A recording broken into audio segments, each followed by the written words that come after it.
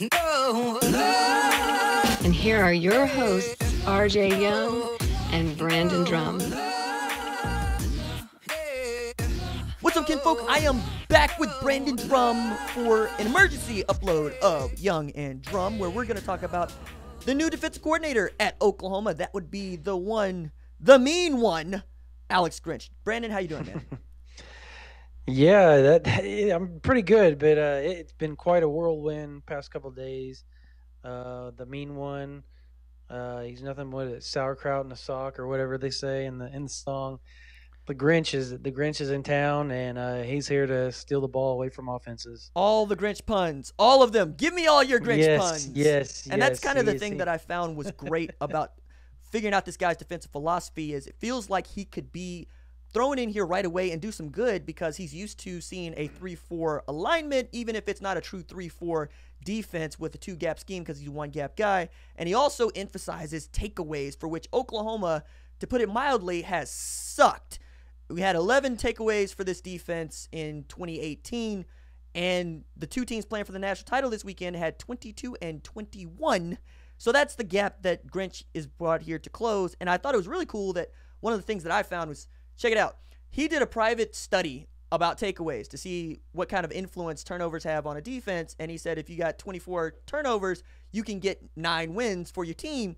And his first season at Washington State, they got exactly 24 takeaways, and they got exactly 9 wins. So strip, forced fumbles, interceptions, it seems like that's what this dude wants, and effort, of course. Yeah, he definitely is. Seems like a guy that really does like to turn around defenses. He did so at Washington State. Now, mind you, that was his alone kind of being the DC kind of job that he had. But I will say that people would want to really pinpoint, oh, well, Ohio State's defense wasn't that great this year ever since he showed up. Guys, he didn't even call the defenses. So let's emphasize that just for a moment, because folks keep talking about how bad Ohio State was on defense this year, particularly that they regressed in the 2018 season following a pretty good 2017 season, especially in pass defense. But number one, he didn't call the defense. Number two, he coached the safeties, not the secondary, the safeties. And for those of you that are keeping score, the number one recruit in the state of Oklahoma committed to Ohio State and was a safety, guy named Josh Proctor. So, and that's also some of the scuttlebutt is, could Josh Proctor up and leave Ohio State to come to Oklahoma? I haven't heard that that's even on the table. But no, and I talked to his dad yesterday. That doesn't sound like that's going to be on the cards at all. But right. We'll see. Right. But I also just wanted to emphasize how little he did have to do with the working controls of the defense. And when he's been able to call it, granted it was one time, they were pretty good. Yep. No, he's a very, very good guy. I mean, I'm sorry, but people need to realize this guy is very, very well thought of around the coaching ranks. By the way, since we've been on this podcast, OU football finally got around to officially announcing that Alex Grinch is the new defensive coordinator at Oklahoma. So if you probably saw that press release about the same time that we started recording this podcast. Very nice. Good for them. I have yet to get it in my my inbox there, which is pretty annoying. Well, I mean that just makes sense. That just makes sense. But yeah, the whole I'm actually shocked. I really thought they were going to do it tomorrow, but I'm glad they did it. They needed to have it done before the FCAA convention, which starts on Sunday. Which I will be at. Which is that a boy. We talked about it. Yeah. I got the go ahead from Boss Man to stay another couple of nights and have it. The old company pay for it, so I'm gonna do it, and I'm gonna enjoy it. Very cool. So let's talk about some questions that I know Oklahoma fans have. Starting with, how good is Grinch as a recruiter? Now, I know that he was running lead on Jordan Battle, who ended up at Alabama, but it might have been that this job was up, so Jordan Battle didn't want to commit to a guy that wasn't going to be there. But also, that's the highest regarded recruit that I could find for this guy that he was really leaning toward. And when you look at Washington State, they don't really recruit defensively like that or at all like that, so it's really hard to gauge how good he is. So what's your read on Alex Grinch as a recruiter? So anybody that thinks the guy can't recruit, I think, is just crazy because one, he was at Washington State, so that's really an awful gauge on just about anybody. Getting any kid to Pullman, Washington, is a chore, and I don't even know how to describe it. I would say it's a lot like Kansas State and West Virginia. Actually, more like West Virginia than Kansas State in that. Well, I mean, I think it would be easier to get to West Virginia because West Virginia literally is 5 miles across the border of Pennsylvania and like 45 minutes from Pittsburgh. So there's actual life You're at West also Virginia. you're also dealing with Pittsburgh and Penn State as well as Marshall, and that's why I was thinking Washington State because you got Washington down the road. Yeah, you but got they Oregon have such a over there with you too. You know, it they feels have like such it was a foothold 1-1. in Maryland though. Yeah, well, I mean, like I said, it just feels like it was a 1-1 when you talk about regional Yeah. powers that you got to recruit around as well.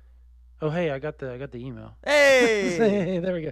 Anyways, no, it's just that it's not easy. It is not easy to recruit to Pullman, Washington, and then he goes off to Oklahoma or Ohio State, and he's getting guys. I mean, he helped close out Josh Proctor. He did a lot of other things while he's there, and basically had Jordan Battle all but lined up until just the past month. And that Jordan Battle leaving had a lot to do with the uncertainties out at Ohio State. So it looks like Battle made a good move. But here's the ironic part about it. If Battle would have just waited another couple of weeks and signed during the late signing period, I'm going to bet Oklahoma probably would have landed Jordan Battle. That was where I was heading to because I'd asked Yeah. Ryan about that as well. But I also had reason to believe that this hire had been weeks in the making because just checking around and talking to some folks, there were some folks that were picking up on Oklahoma late, in part Yeah. because they knew that the defensive coordinator was going to be there. And I don't think we need to talk about who that is, but We all know who that is. All Mr. right. West Coast. Mr. West Coast. well, hey, look, there's one of those, right? But Yep. I also think that this is Lincoln Riley and lining his ducks up as he needs them to fall, especially Yes. with his extension and then his kids announcing that they're going to go into the NFL draft, and then you announce your coordinator, and then possibly pick up I guess you could go 1B for the best wide receiver in the country in Jaden Hazelwood, possibly. I mean, that would be a crown to your week, man. It's already a big week for Lincoln Riley. It could be enormous by Saturday evening. That guy, I mean, Oklahoma has just hit a home run. I think it would be a grand slam. I mean, they hit for the cycle, basically, something that's really rare in baseball, and what they've done. I've never Whatever heard of it the is, cycle. they've done it. I only know bicycles. What is the cycle? Oh. I'm joking. The cycle when you hit I'm it. joking. Oh, okay. I'm a I was like, baseball well, nerd. No, I was just okay, yeah, no. So basically, yeah, Oklahoma's done whatever analogy, whatever you want to put to it. They've done it with Lincoln Riley. I think 2 years, 2 playoffs, 2 Heismans. The guy has nailed every hire that he's made so far, and he continues to recruit at a level only seen in Clemson, South Carolina, and Birmingham, Alabama, and Columbus, Ohio. So there is something to be said for what that guy is doing right now at the University of Oklahoma, and it's only going to get better. If people really believe that it isn't and that there's going to be other issues because, Kyler Murray's leaving, guys, I think he's recruited well enough that there's always going to be a good quarterback at Oklahoma, and if there's not, somebody's going to come in and want to fill that position from somewhere around the country, Jalen Hurts, and maybe want to. Well, let's back up a little bit. This is as good a day as it appears to be for Oklahoma and how it could get better. Georgia had Justin Fields, Isaac Nada, Riley Ridley, Miko Hardman, Elijah Holyfield, and Luke Ford all decide, we're done at Georgia. To which I was going, the wheels are coming. Now, you got 5 stars coming in, and I think that's got as much to do with it as anything else. But the wheels are coming off that thing after they lost the Sugar Bowl to Texas. Like, I didn't expect it to be this bad. Like Luke Ford, we talked about it on the podcast.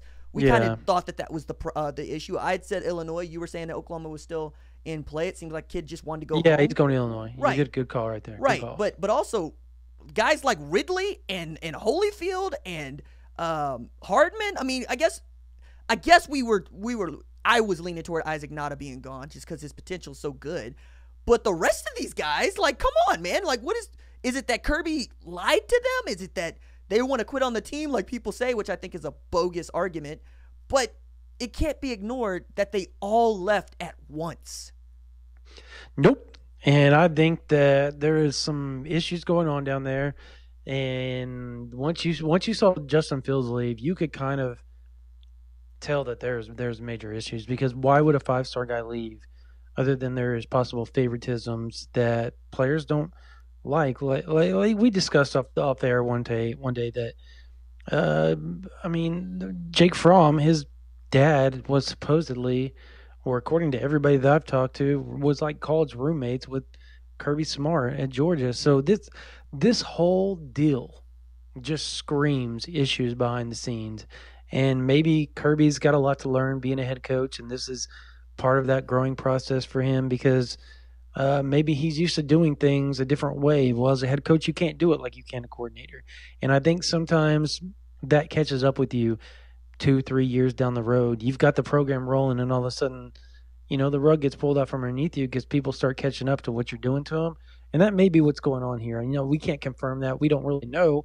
But that's sure from afar what it definitely looks like is going on, that there probably was some promises not kept and other things that were said behind the scenes that people obviously don't like, and they don't want to be around it anymore. So they're going to take their talent somewhere else to the NFL. Which is why I also continue to commend Lincoln Riley for the way that he's been able to keep the staff together, even over 2 years, even through a coordinator change. And you basically had to put some duct tape on this defense, such as it was, and try to get up for a run after losing to Texas. And he did that, despite what anybody wants to say about the defense. And I got into it on the radio here recently because he fired one of his best friends. Right. He fired one of his best friends, Mike Stoops. They were so close. I'm a player advocate in that I believe that kids need to be helped in the positivity, in that they know that they suck when they suck. They don't need you to tell them repeatedly that they suck. And telling a kid like Kenneth Murray Jr. that he's not a great linebacker after he put together 155 tackles in a season, which is, I think it's the most since Curtis Lofton, or the most, it might be the most since, or the most, it's not the most ever, because that's Jackie Shipp with like 189, which is stupid. But the fact of the matter is, they were being told that they were running away from tackles and that they didn't want any part of Alabama's offense, and really, the scheme didn't help them and they didn't help themselves. But to say that a dude that had 15 tackles on the day didn't come up to play is ludicrous. But I bring all that to say, what do we know about the defensive position coaches changes, if there might be any at all going forward? There's going to be something. I mean, I keep hearing Kish is going to retire, but I want everybody to know that I've heard Kish is going to retire for 3 straight years, and it's never happened. So it's like saying Merv's going to retire. I mean, yes, but no. That was the exact analogy I was given by somebody on the inside was, we heard the same thing about Merv, and it took forever for that to actually happen. And even then, he's still here, right? He's still here. He's still there. Yeah, well, he retired as a coach, but I mean, and the same thing goes for Kish. Now, I could see Kish actually retiring and sticking around as some sort of ambassador or whatever, kind of like Bob has done, but or he may just ride off in the sunset back to Arizona. You never know, but. I've also heard that as well. But talking to people close to that, a decision has not been made yet. I can say that it hasn't been officially made, but I think we'll know more next Wednesday when the staff arrives back and Riley meets with everybody, exactly where everybody stands. I think that some people feel that Cooks and Kish may be the ones that could get ousted, but at the same time, I want everybody to know that Grinch has been a safeties coach almost his whole career and just a DBs coach, maybe a handful of times, a handful of years throughout his career. He's been a safeties coach. Well, I mean, I get all of that. I get all of that myself. You could split it, is what I'm saying. You could, in the way that he might want to coach the defense, but also as a coordinator, do you really want to be the safeties coach or the corners coach or the secondary coach? And I guess, that's his prerogative. And that'll but when he was, I will say, well, you're right. Even if he wanted to coach the safeties, I don't necessarily know that folks are going to be enthused. I mean, and what folks think, and when I say folks, I mean fans, are going to be enthused with the return of Kerry Cooks, despite what he might have done or might be able to do if he was just coaching corners. Because, that was part of the thing with Mike, was they were saying, hey, man, maybe he's just bit off too much, and we need to just hand that off to somebody else. And then they brought in Cooks, and not a whole lot changed. And you can make an argument that that's talent, but you got to recruit talent, so forth, so on. So maybe you just want a fresh set of hands and a fresh set of eyes out there to help you out if you're Grinch. Maybe you do want to bring in at least one guy that is your own that you can count on to do it the way you want it done. Yeah, no, I agree there. But if you're going to do that, maybe you bring in somebody you feel comfortable about. But maybe, and just maybe, that Lincoln Riley says, look, man, this guy killed it at Notre Dame when he was in a different scheme, a more aggressive scheme. Why not give him a chance to see? And if you don't like it, let's move him on. And I say that as a person that really feels that.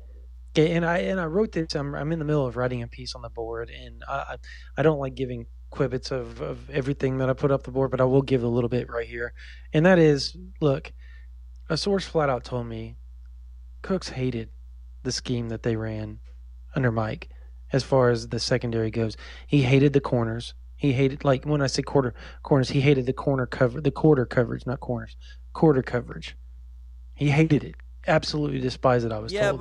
And that's one thing that he wanted to get back to, was getting up in people's faces and being physical and pressing at the line and doing everything that he felt needed to be done. But Mike's scheme didn't allow for that because of all the stuff that it would give up if they were to go aggressive. And we saw that kind of you don't against really Alabama. have a choice, though. That's kind of the thing, though, man. I mean, like, I get that that's the line, and I get that you it's don't... not really the line. It's kind of the truth. No. I don't mean like the line as in he's giving you a line. I mean the line in the sand as in the one that you got to cross over, because we've watched physical defensive backs and physical cornerbacks basically bully other folks and pick up the penalties, by the way, and still put together and do the things that you need to do as a defense, which is prevent teams from getting the big play, right? And prevent them from scoring with passing touchdowns. And if you can do that... Yeah, but if the DC says you have to coach it this way, you have to do it right, as the... Right. Yeah, and I get... So what I'm saying is, I think that's always been the line for which that he has to cross, that the defensive staff has to cross, right? About how you are going to coach your defensive backs, because I think that's also the place where you can make an immediate impact next year, even if it's Grinch or it's Cooks or whoever, is just changing the technique that the corners play. Because you're playing the bail technique, which I hate, which you hate, which everybody hated except apparently Mike Stoops. Cooks, from what I'm told. Everybody but Mike Stoops hated, right? And I get you got to coach what they tell you to coach, but you don't really have a choice anymore. You have to play bump and run, because and that's this what is Grinch untenable, does. right? The situation as it is untenable. Yeah, no, and that's what Grinch does, and I think that's kind of where, if you were going to keep it, you could keep him as a corners coach and just say, dude, you're going to coach physical, you're going to get up and you're going to press. And I think Cooks would enjoy that and like it, because that's what he's coached his whole career, except for under Mike Stoops. No, he was good at Notre Dame. That was the thing. He's good at Notre Dame. Yeah, because they were physical. That's what they coached. He coached physical corners. Right. And I guess that was my whole thing is, why did you hire a guy to do something different than what he knows how to do? Which was one of the reasons why the Diaco hire kind of made a little bit of sense, because, hey, man, at least he's going to play man, and at least he knows the staff, and at least we have the personnel to kind of sort of run what he knows how to call. But nobody here that supports the team was going to be happy with that. No. And I think that Lincoln made the right decision in going outside and going to get a dude that he knew would go over well, as just opposed to the things that he wants to run. Like we talked about this a lot, in that a lot of folks are trying to call this Texas Tech North, in that it's Mike Leach's offensive staff and defensive staff to a degree that ends up at Oklahoma, to which I continue to tell people, hey, Oklahoma gave Texas Tech an identity with Mike Leach. Yep. One. And two, Mike Leach's disciples have been very good to Oklahoma. One of them's the head coach, right? One of them is Bill Bedenbaugh, the offensive line coach.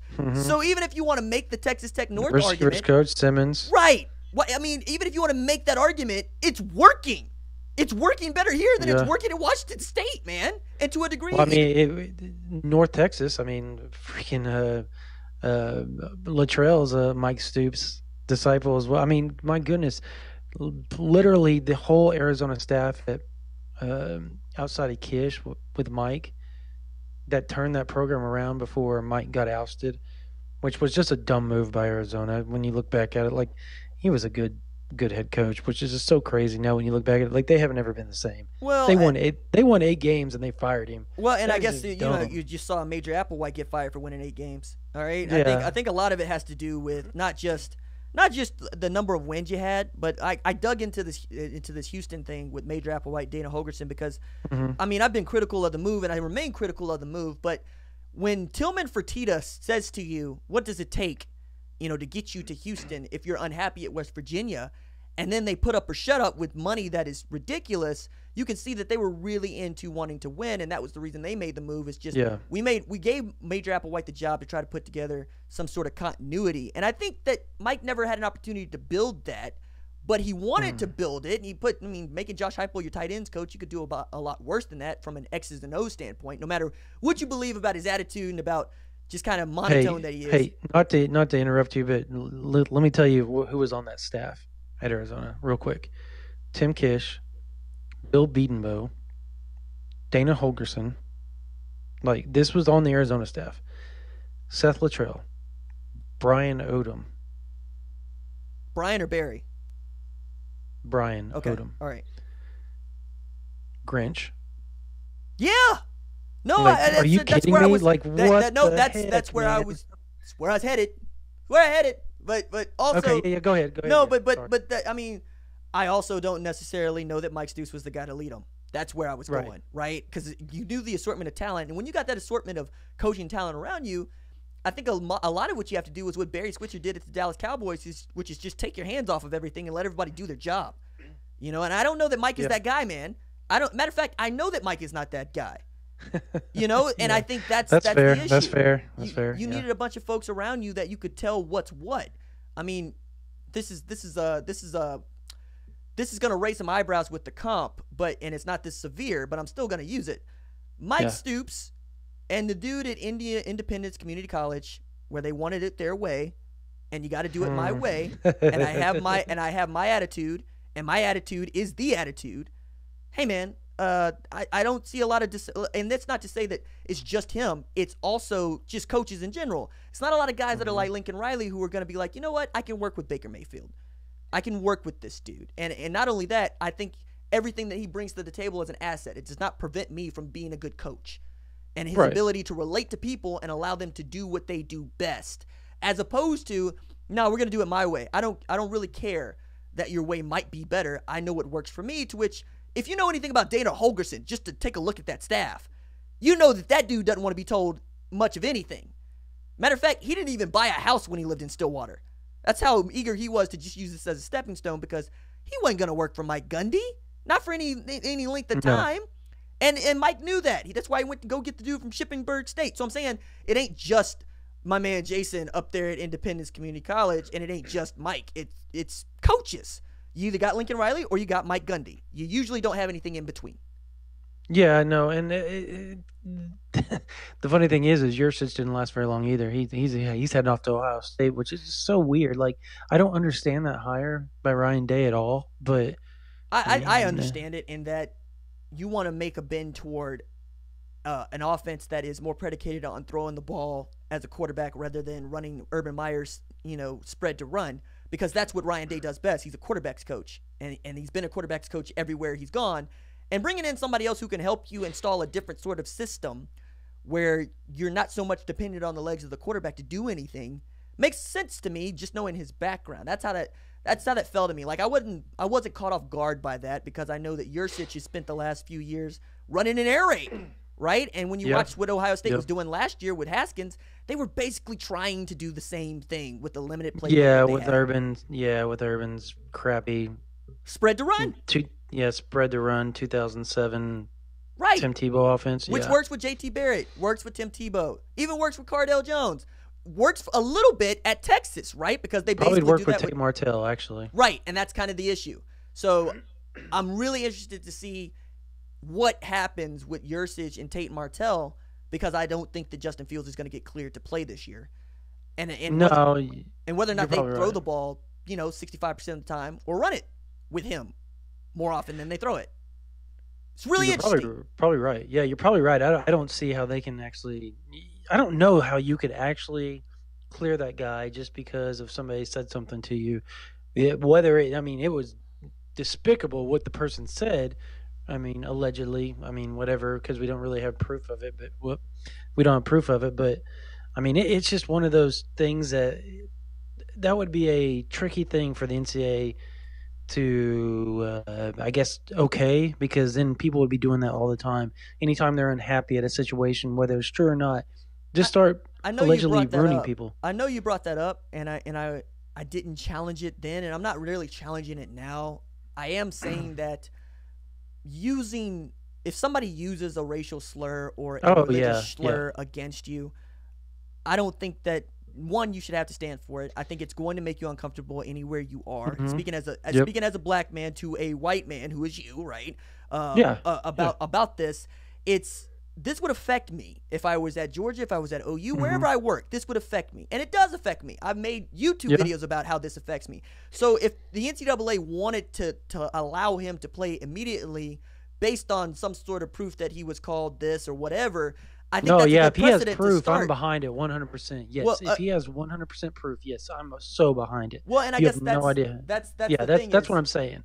Is for me, it's just, hey, as the NCAA is taking a stand with this too, which is to say, hey, Georgia, get your house in order, or we're gonna allow this, right? And maybe you'll get a rash of them, maybe. Yeah. But also, hey, man, he knows the score. And I think going back to Justin Fields and the quarterback situation and Mike Yurcich, I think Yurcich was a hire made to the future in Justin Fields, because if you know anything about Justin Fields, and we do, but informing folks, Quincy Avery is his quarterback's coach, who was Dwayne Haskins' quarterback coach.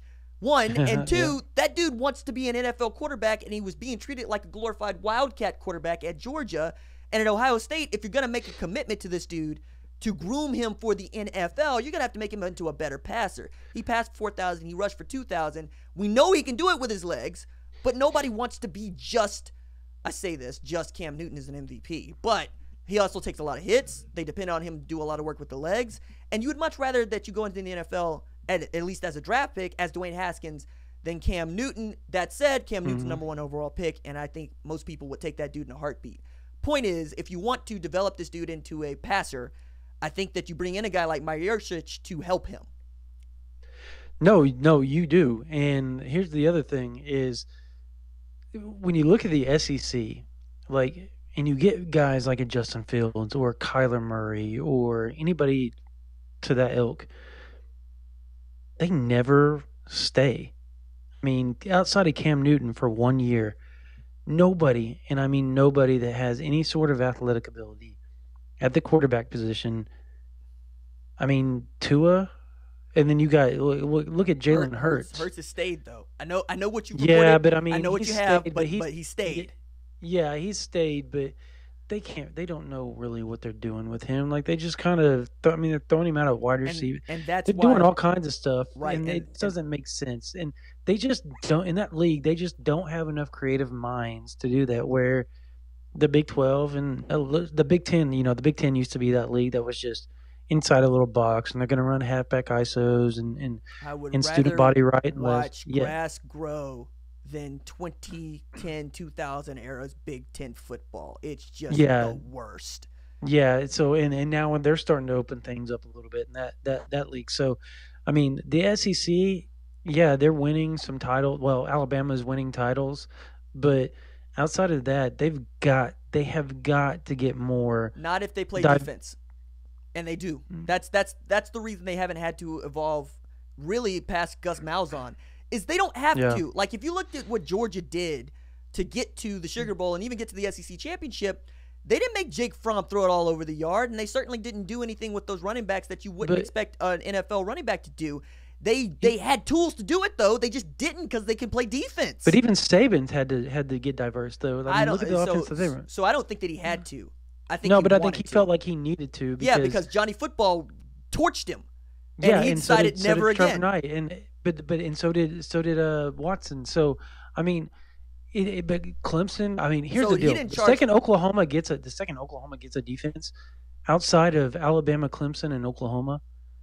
If you don't have an offense that is any bit diverse, you're not going to beat those three. I- That's just how it is I- because they've been recruiting so well. I hear this, and yet I know that I can get a top quarterback in any class because there are top quarterbacks in every class. What I know I can't do overnight is But you what can't Alex scheme. Grinch is being hired to do, which is build a championship defense. Like this year more than any other proved to me that you can't win a championship without a defense. And we talk about the You're offensive right. evolution. We talk about how the rules have been relaxed to make it easier to play offensive football and to score points, which is better for not just buckets in the seats, but butts in the seats, but also, just your overall appeal. But the thing that's going to win you football games is defense. And I get what you're saying, and I understand that if Oklahoma does get to that level, you're right. But the road to get to that level is so much more difficult than recruiting a high-caliber quarterback, if for no other reason than you can get a guy like Justin Fields to transfer to you. He turned Washington State from a top 100 defense into a top 30 defense in like For a 3 year. straight years. Yeah. So it's But possible. but my point is that he's got more talent to deal with. Now I will say this. I don't expect him, and I never would expect him to have a top 30 defense in the Big 12 just because of the offenses, and we've seen it. Like we Gary see it, Patterson and we did it. see. Right, but I mean, Gary I'm talking Patterson about did it with I'm basically talking the same consistently sort of every talent year. that Washington State has right now. Like that's Yeah, but every year. I'm saying every year. okay. Every year. All right. Every year. TCU doesn't do that every year, but they're good. They don't have the talent.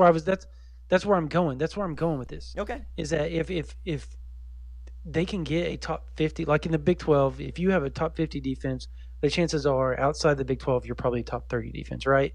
Right. I mean, that's right? Okay. Right. I mean, so because it's difficult if to you play. get to be a top 50 defense, you're going to be one of the best defenses in the country if you're in the Big 12 and a top 50 defense. That's just how it is. And we've seen that in the bowl games where the Big 12, who has like these top 60, 70 defenses, and they go out and they light up everybody else and they stop everybody else except for Oklahoma. Obviously, everybody else was doing good on defense outside of Oklahoma. And that's my point, is that it can be done. You have a top 50 defense at the University of Oklahoma, you're going to win some national titles. You would have won. You would be going back to back right now. And I mean, there's stats on the ground that say that you're correct. And I want to pivot just a little bit, back to Grinch and this defense and how he can affect it right away. What, if anything, could he affect change with in the recruiting going toward National Signing Day? Is there a guy out there that he could say, this is the kind of guy that I like, and this is the kind of, basically whistling to everybody else, this is what kind of defense that we're going to be? But the 2019 class is basically all signed up for the most part. You got to look JUCO. Yeah. And I mean, that would be us going and scouring the JUCO ranks, but I mean, it literally just happened, and I was at the combine, so I have yet to actually sit down and start scouring the JUCOs to see who is still available at the JUCO ranks, because I think that is, if you're an Oklahoma fan, that is where you want to pinpoint your eyes, is who is available in the JUCO ranks, who is available on the West Coast where he's been at for the majority of his career, and who is available in Ohio and in Florida, because that's where he's recruited most.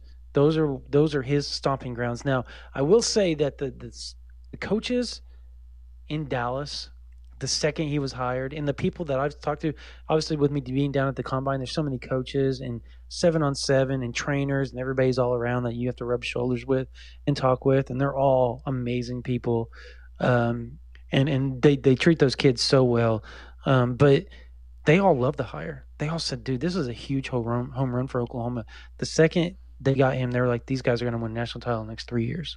And I'm like, whoa, that's bold. That's bold. Hey, the same talk was said about Lincoln Riley because of the way the offense had begun to tank with Jay Norvell and Josh Heupel as the offensive coordinators. Though and he fixed it, just the other side of the ball went kaput. Right, but we can guarantee that side of the offense isn't going to go down. Right, and we know that. I think that's also something that's going to be. I'm going to be eager to watch just with the quarterback. Whoever starts against Dana Holgerson's Houston on August 31st is going to get everybody's attention because you're immediately going to be picked on because you're not Baker Mayfield or Kyler Murray, which is unfair. So unfair. But yes. but also the way, I mean, that's what you're walking into when you want to be the quarterback at the University of Oklahoma. That's why I say a Jalen Hurts would be the best fit right now, because he could handle the pressure, because he's been in Alabama where there's not much more pressure than you can get than in Tuscaloosa. Their fan base is crazy. It's absolutely crazy. And he was beaten, thrown around, told that he stunk, all kinds of stuff. But all he did was go 26-2, so he knows how to handle that pressure. Now the key is they've got to be able. He's got to put his name in the transfer portal, and it's got to happen. I mean, Oklahoma has to accept this. I don't know that they do, but there's rumors. There's strong rumors from strong sources that that's a good possibility that happens. But again, it has to happen. And I know that's fence riding, but I can sit here and say, yeah, I'm told it's going to happen, but I don't make those kids' decisions.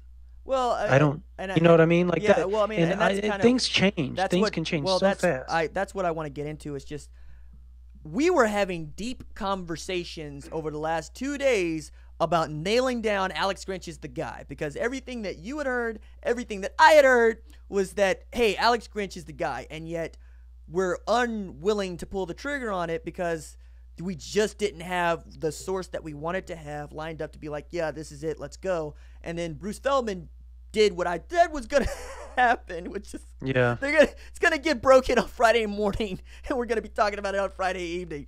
But just some insight into the process of running down this information, I think, is also interesting to folks, as much as we can share, at least, because folks, RJ and I were on the phone for hours and hours yesterday, off and on, all day yesterday and the day before. While I'm down here covering the combine, he's vetting people, I'm vetting people, I'm calling, he's texting, I'm texting. We're trying to figure this out. Now, we were so close. I mean, I'm telling you, we had it. We were like, we even debated breaking it last night. Like, we sit there and talk to each other like, dude, or do you think we should do it?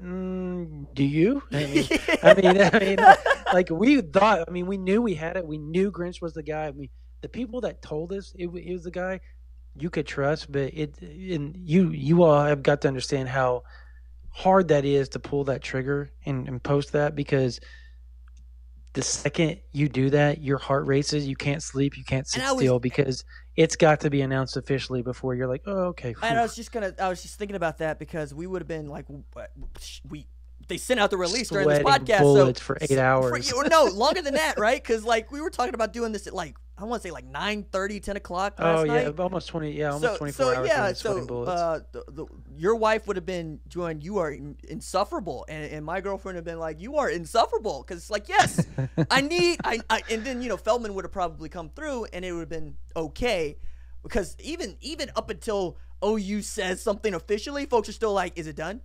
I confirmed it afterwards, but that's the problem, is that people. And then somehow it got deleted off our board. I don't know how that happened, but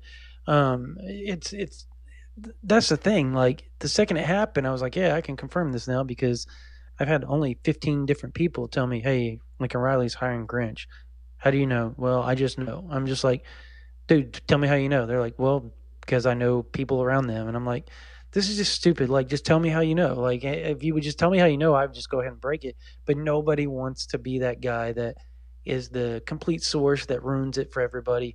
And that's where, I guarantee you Riley's agent, which is also Grinch's agent, leaked it to Feldman, because Feldman probably knows the agents. I mean, that's how it works. People got to understand that's how it works. Unless you know that person, or somebody like that close, like a family member or something, and they actually tell you, it's going to come from the agent. And that is so hard to get from. Like, this line of business is so hard to close things out, and it's so stressful. Like, I mean, that's why people have heart attacks so often in our line of business. It's not an easy line, I can tell you that. Right, and I guess that was, I mean, also the people that you're talking to, because we're both talking to recruits, we're both talking to high school coaches, we're both talking to 7-on-7 coaches, we're talking to other coaches, we're talking to other beat writers. I mean, the list inside the program, man, whatever. I counted up before donors. We did this, because I wanted to do this part of the podcast. Man, I talked to 114 people this week about this. 114. Like, that's how much, like, Brandon might call me and my phone's on do not disturb, right? Because it just continues to blow up because with all the stuff that goes on my phone, if I just left it on, it would do nothing but buzz and ding. Yep. Like I saw Adam Schefter up on a studio set once, and he had 2 phones out there, and they were both buzzing. Like it was back when Mike and Mike was still on TV, like Mike and Mike the radio show, and it was like, do those things ever just do they stop? And he was like, no, they don't. And it's like, so they're just gonna sit there and buzz throughout this entire show? Yeah, pretty much they are. I mean, That's awesome. yeah, that's what I thought too. I was like, yes, this dude is locked in. He's plugged in. Also, Yeah, no, dude, seriously. Okay, so since you and I have been on here, I've had 1, 2, 3. These are like I got 5. I got 5 right now. Yeah, I got 12 different text messages and 2 missed calls. So I mean, yeah, that's just it. Like it's like, and I got a bunch of DMs as well. So I literally have to put my phone on vibrate, and I put it face down because if Yeah. I don't, I'll sit there and look at it all Oh, it day. is murder to go into a movie theater. Yep. Murder. It's like, you're going like I'll take Laurel out, and we went to go see Aquaman, and she's like, you gotta turn your phone off, and I'm like, yeah, I know, and I'm gonna. And then you put it away, and then you come out to literally come out to 30 text messages, 4 missed calls, whatever's going on Twitter, whatever's going Yep. on the board. I mean, this is our job, and we love it. And this is not a complaint. This is also just to try to give you some insight into how we work, how hard we work. Yeah. And we're not just up here blowing smoke. Like, if we say something, it's because we believe it, right? And we vetted it ourselves. Yep. No, you're 100% correct. It's kind of amazing how all this kind of plays out. It's Because we both thought it was Golding on the last podcast. Remember that? And then Yeah. like that it flipped around. And I still don't have a really great answer for why that didn't come into fruition, except that I think Saban. I do. Well, I know how. I also think that he wanted complete control of the defense, and in that I mean wanted to blow it up and start again because No, he did. He wanted his own guys in there. Yeah, Right, he and wanted I his think own guys. that's breaking promises to a lot of people, not just the position coaches, but to recruits who might have committed and signed based on Lincoln saying, hey, this is going to be the guy going forward. And I know that folks out there think that, hey, a coach is a coach. No, it's not. These are people for which have become family to you, and you trust them in a way that you don't trust anybody else. You've given them pledges like, hey, I'm not going to take any more visits. I am not going to flirt with anybody else. I am committed. I'm staying here. And those things are taken seriously on both sides. The commitments aren't one way. They're not just for players. They're also for players to coaches. That's how they started, because you get to recruit with that known, not just as an advantage, but that you don't need to recruit another dude at that position or to fill whatever scholarship distribution chart you need to fill based on that guy's word. So, for instance, if you said to one of these coaches, and I don't just mean OU, I mean anybody, that you're committed, you're not taking any more visits, and then you took a visit, they're going to remember that, and they're going to break their word to you because you break your word to them. I mean, what else do they have to go on? So all of these things are of a piece. So you can't just go in there and say, hey, I'm going to blow up the entire defensive staff, which includes a dude that recruited you and you really like. Because that's just not how people work. Relationships are everything, not just in this business, but in every business, in every position in life. You and I have relationships with folks that are very close to the program, for which we're like, those are our friends, right? And we're not. We have to balance all of that, and this is the hard part about basically reporting on the team, right? Yeah, because you don't want to see people that you like, especially. I mean, I'm on the beat a lot, and I get to talk to these guys and all that. You hate to see that because then you get to know kind of their backstory and their families and stuff like that, and that just hurts. I mean, watching them lose their job, and they're out there trying to find another job, and knowing that they're going to move away. So it's somebody that you've probably talked to quite a bit during the season and a little bit off during the off season at whatever meetings or something, or you bump into them or what have you. That just sucks. I mean, it's a personal relationship that you've built, and you've harvested and made sure that it's there for you whenever you possibly need it, and then it's gone. That just sucks. And it's a deal where these people are people. They're not just coaches, they're people. And people have to realize that it's not just part of the job. But when people say that, it makes me cringe. Well, and so the second you lose your job, is it part of your job? because that's not what you signed up. You didn't sign up to lose your job. It's not part of the job. So I want to jump in here because we all know me as the guy who was very much out in front of get rid of Mike Stoops, right? Yep. And I've been critical of the staff, and I've been critical of some calls made, but I also get text and phone calls from some of these people for which it's like, yo, man, really? I'm like, look, you know the product on the field. You know what's going on in that locker room. You know what the kids are saying about this. You know, well, you ain't got to air out our dirty laundry.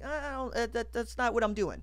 You know, it's keeping it 100 on the front with me, right? Because I'm not going to carry anybody's water who has been doing a bad job. Because at the end of the day, you and I have to do our jobs, and they have to do their jobs, right? And if you and I are bad at reporting on the team or talking about the team, we're going to get called out for it by anybody else, and rightfully so.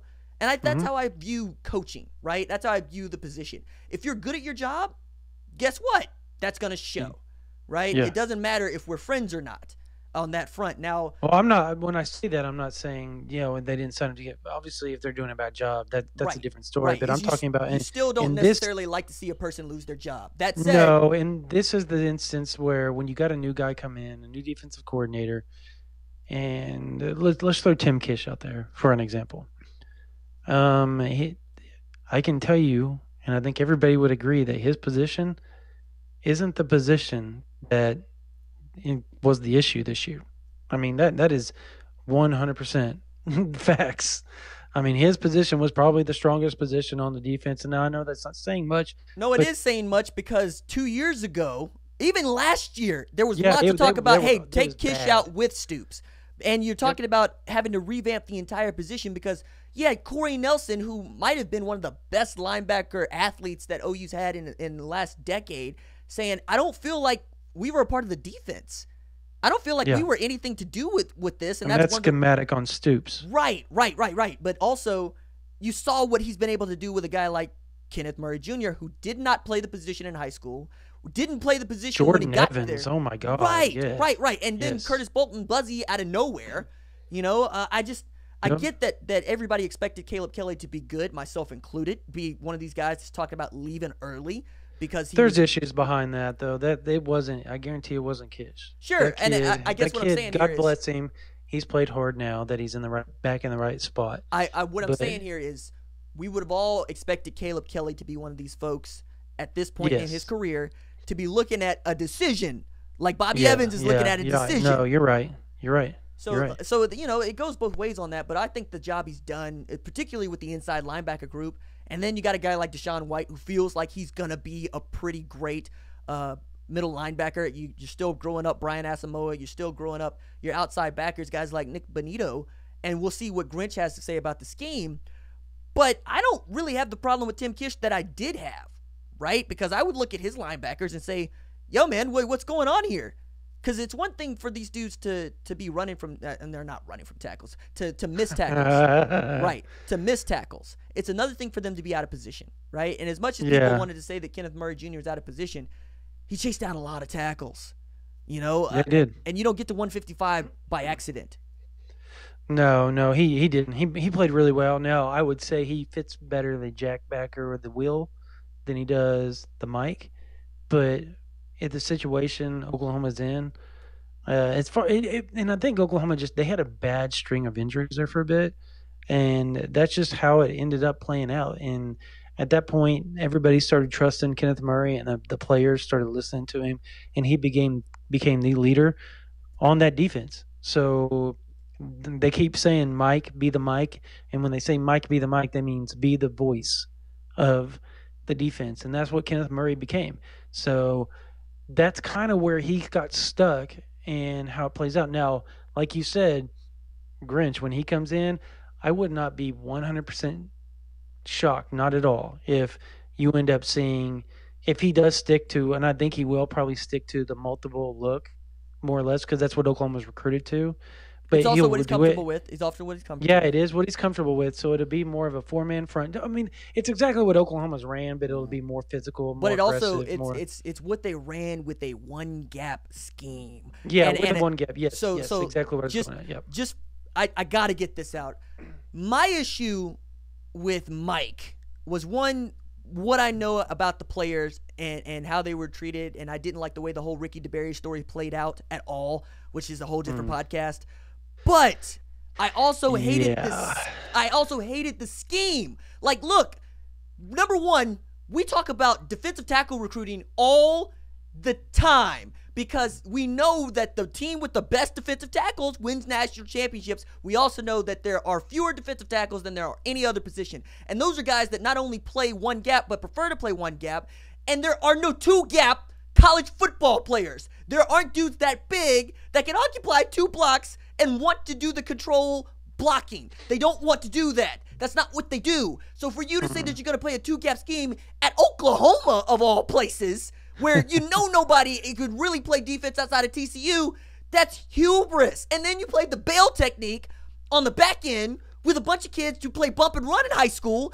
I was pulling my hair out because I'm calling the defense and I'm going, that's where that dude's going to get torched, and it's not his fault. Buki's about to get torched, and it's not his fault. You know, Parnell Motley is about to be hung out to dry in this quarter scheme, and it's not his fault. I looked at Jordan Thomas, and you broke the NFL Combine cone drill record, which means cover 2, corner, bump and run, corner. And yet you had the dude playing cover 3 and cover 4, and you wonder why he's getting beat because he doesn't have the straight line speed. I'd had it up to here with this, as you could very well see.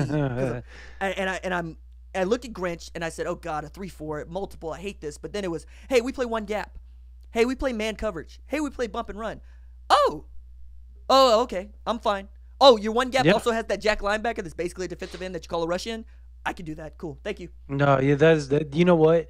I don't care what anybody says. That 3-4, that is why it's my favorite, because if it's a one-gap scheme, because I love the Von Miller types. I love the Obo and Karanko types. I love the striker types where they just pin their ears back and they just get after that quarterback, because you could tell Oklahoma not having that guy this year was an issue, like a major issue for that team. They'd have been so much better with a guy like that. I mean, that's stating the obvious, I know, but I mean, any defense is going to be great if they have Obo coming off the edge, but they needed that this year more than any other year that they've ever needed. They could have probably been a lot better. They could have been okay last year with that, or at least similar as far as the defense. This year was the one year that they needed it, because you saw the Jalen Redmonds go down with the blood clot.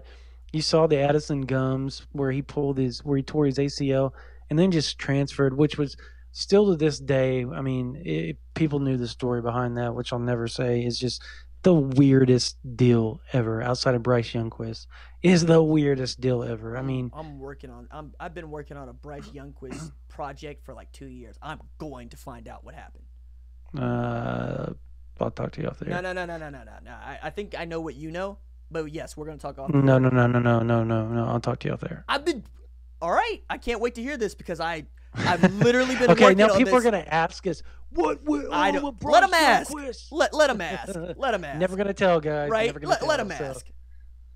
Anyway, you were talking about the 3-4 defense works at places like Alabama because they play man and because they have bigger, stronger, faster dudes playing defense, and they play one gap. Like, that's, if you watch Quentin Williams, what was his job? His job was to get over the top of Creed Humphrey. Like, he lined up in the nose. We get that. But his job was to go between the guard and the center, and he was pissing Drew Samia off. He was making him mad because he was sunning him up front. Now, that's not a two-gap Oklahoma dude. did okay against him. I will say this. The line, they held their own against that guy. But he was such a beast. Say it with they had to put two disruptive and three guys on him. Force. And that's 3 guys. That's the thing, right? That's what you're asking for. That's what Mike thought was going to happen and what he kind of got out of Jordan Phillips, right? If you have Jordan Phillips going, no, I'm so good, you're going to double team me every play, then yeah, this kind of sort of can work.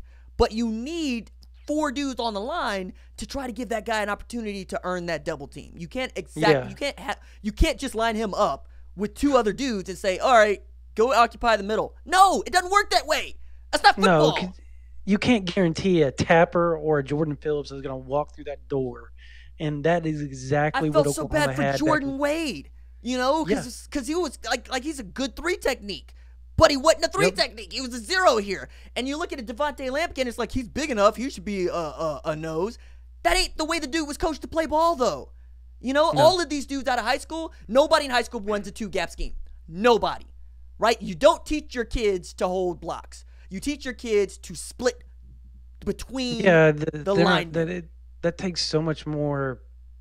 You have to be so smart because when you run a two gap scheme, you have to be able to anticipate what's about to happen before the ball snapped. And in high school, you're not smart enough. In college, you're barely smart enough, and you're only barely smart enough the last 2 years of your college career. So what makes you think walking into a college atmosphere that these guys, oh yeah, I'm going to be a 2-gap scheme? That's not going to work. It is not going to work.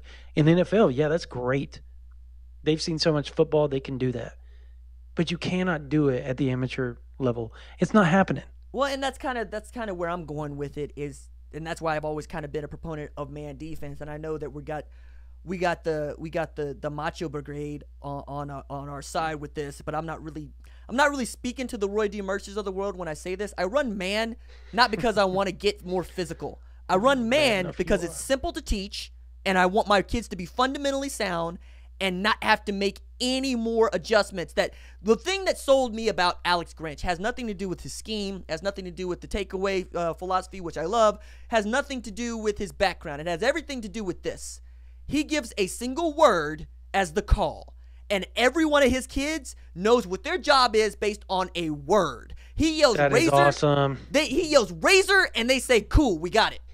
He yells stifle. They say, cool, we got it. Like, that was the thing where it's like, oh my God, you're doing all the thinking and letting the kids be simple and stick to their fundamentals. That's your job as a coach. You're the person who's supposed to keep the complicated play scheme in your head, and the kids are the ones going, no, if I play my technique, I'm fine.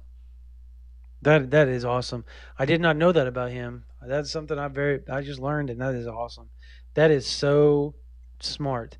If you can keep that from being picked up by other teams, that is so smart and so easy instead of having to do all these check with me's and all these keys. I mean, they're always going to have keys, but and the reads, it's just, yeah, it simplifies them though. Right, and I got this. Oh man, does it simplify them. I got this shirt, because I like shirts, and I got shirts on the Teespring, but it's Make Me Your Defensive Coordinator, which is basically for anybody that, wants to call defense or thinks they would do better job than whoever's calling. It's tongue-in-cheek, but the point is, the point here is, I've always believed you recruit elite players because they have things that you can't teach, like speed, like size, all those things, but you also have to let them use those things by not handicapping them with too much to think about. Like, I was thinking about this over the last year or so, but it was Buki was a corner in high school. He's recruited as a corner, and then it was like, no, he's gonna play safety.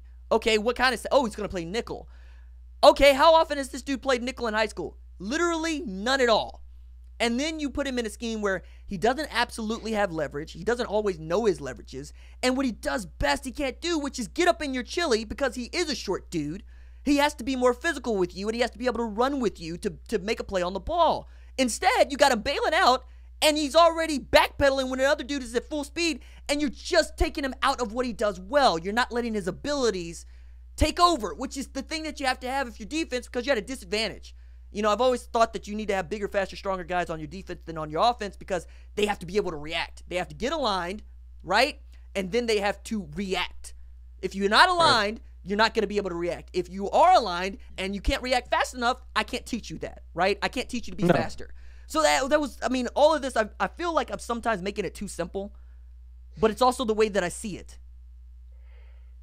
No, I'm with you. I cannot tell you how much I have looked forward to a defensive scheme where I didn't have to look at a player shrugged over to the sidelines and just go, what am I supposed to do here?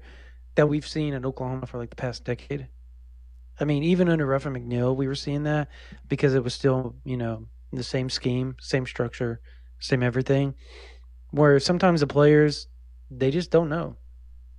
And I know that they threw out a lot of stuff, and I think that also hurt Oklahoma. When you throw out a bunch of stuff as far as the calls and the schemes because somebody doesn't understand that, I think that's that's kind of an indoctrination on you as a coach where, okay, so they don't understand it. You're just going to throw it out. And this is on Wednesday before the game, right? You have 2 more days to practice.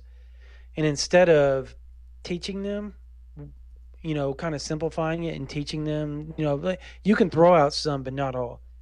That's where you need to teach them where they're not understanding. You know what I mean? Like, teach them. And they didn't do that.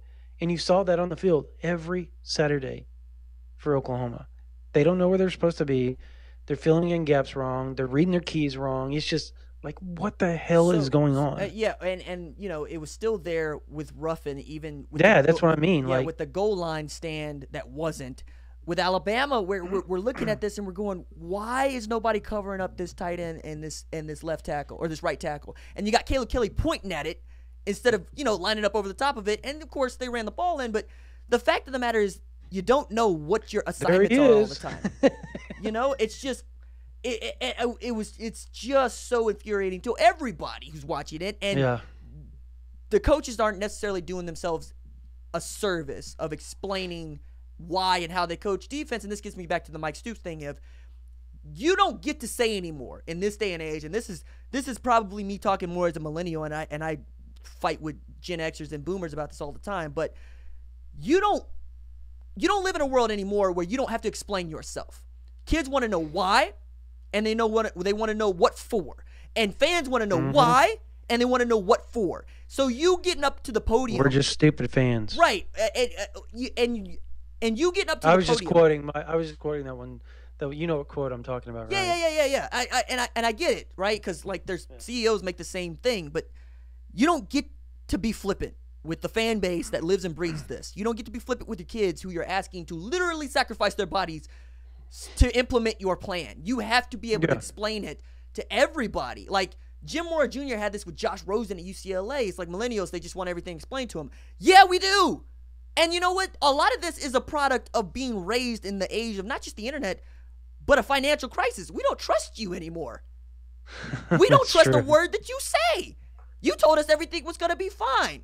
And now we're supposed to clean up the mess that you left us and we're supposed to just take your word for it? No, that's not going to fly. And I think all of that comes back down to players are smarter than they used to be. They're certainly more athletic than they used to be, and they want to know why they're doing something. And I think fans are the same way, which is one of the reasons why I think Lincoln Riley is perfect for the job that he has, because he has just the right tone of pissed about a question. Or not. Yeah, and he's patient. He's so patient. He will consider your question, right? He'll consider it. Yeah, you can see the wheels turning when you're talking to him. And he'll say things like, I get why you got to ask this, right? I get why you got to ask that question. And then he'll answer it. He's just like, we don't think about it, so forth, so on. And he'll give you a best effort, which I enjoy. Because there's things that he's also said, I'm just not going to talk about that aspect of it, but I can say this. And I get that. And I think fans get that. I think they understand that there are things that they just can't be privy to. Yeah, no, you've nailed it. Like they've got to. He has always and will forever. Hopefully, But I remember Stoops back when he was in his younger days. He was really, really good with the media as well. But it's just he understands it, and I think he looks at it when you're talking to him. It feels like even okay. So during the Big 12 media day, I got to bump into him in the hallway because working with CBS, we get to go into all those rooms, and be, with just us, and it's just us and the coach, and we get to watch them do all the promos and get to talk to him. Well, he sits there and he'll talk to you. Especially if he knows you and you're on the beat, but he'll talk to you and listen and act like it's just you and him are the only ones in the room, and you're the most important thing. And I think that's a lost art. I think with the older generation of coaches, where they're too busy, But with the younger guys, and I think that's where we're getting at, and where Riley is getting at. He's getting all these younger guys because he feels like, hey, I need younger guys to reach this new generation, because they may not be from or directly from that same generation, but they're so damn close that they're going to understand a little bit more than everybody else. Well, and I guess what I'm getting at with that is just another layer of Bob was like that when he was younger. Mike Gundy was like that when he was younger. Yeah. And at a certain level of success, and I think really at a certain level of money, they just don't care anymore. They don't want to be patient. I can't see Riley being that way, actually. No, well, I guess we're gonna have to wait and see because people change in 18 years. You know, like Bob used to run. Bob was hungry, and it's not just that he was hungry. He's been hungry. He was hungry toward the end, but his level of patience for what he wanted to put up with and what he wanted to continue to explain year after year was running thin. And I think you saw that with things like Twitter. He was there. Or John Hoover. I love John Hoover. John Hoover was my dog. Yeah, I was about to say. We both love him. Yeah, we both do. Like that's our dude right there. But I think those two got after it so much. That was so fun though, watching those two go after it. And that's kind of what I'm getting at with Riley is the moment that you see him just get perturbed with a beat writer. Not somebody at the Orange Bowl going, you're gonna go to the NFL? No, like you were talking about, the folks he has relationships with, that see him on a regular basis, that follow him to caravans, that come to every press conference, that are there for post game, that are, when you see him getting testy with folks like you, like Carey, like Hoove, like Bailey, like Kersey, folks who listen to this podcast, you're gonna know their names. Then you'll see that Lincoln Riley might be getting to a point where he needs to take a break. Because I saw it with Mike Gundy here going off the rails, meaning the moment Mike Gundy gets on a podium and starts talking noise about millennials who are the people he's supposed to be recruiting to Oklahoma State, you have a problem. Because if I'm incensed and I'm not being recruited by Oklahoma State and I don't care if Oklahoma State wins or loses, that's a problem for you because folks that want to be invested no longer are. They feel like you've just thrown them aside. And in this age, you could say, hey, we're going to do this without you. You don't need you. Yeah, you could say that. But we're going to go to Alabama and we're going to put together something that's going to dwarf what you make. Because I don't know about you, but the way I'm built is to get poked in the chest is for me to want to fight you. And by fight you, I mean, I'm going to do this better than you. And I'm going to do it my way. You know, and I think for me, for folks that know that I wrote this book, I got to be really good with a pistol. And I got really good with a pistol in part because I was embarrassed about how bad I was at it. And folks were poking me in the chest going, you know, you're not very good, and you probably won't be because, well, what's a black dude from the city going to know about pistols? And I think that's this generation. This generation is, oh, really? Watch me. Yeah, no, I mean, I'm with you on that. Like, as far as me getting into this industry, I was maligned and scoffed and poked and prodded.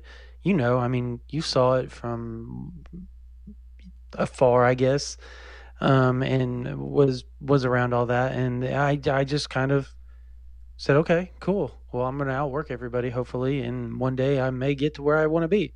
And I haven't reached that goal yet, but I mean, I'm still trying, and I'm still working hard because I want to prove everybody wrong that I can make it.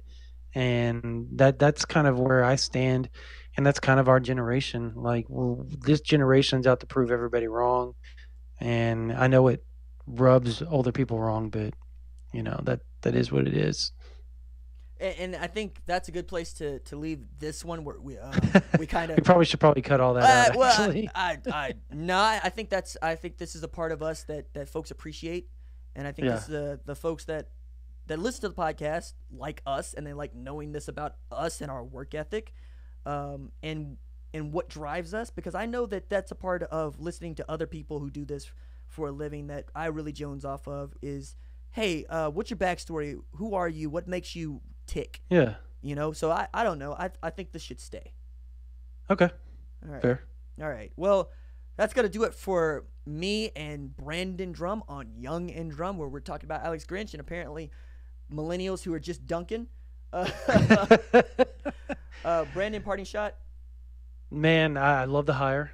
I think it's going to be a great hire. I think people that think that it's just going to be a snap of the fingers and everything's going to be fixed are living in a dream world. But I can't say that it won't happen because he's done it before, and he did it in Pullman, Washington.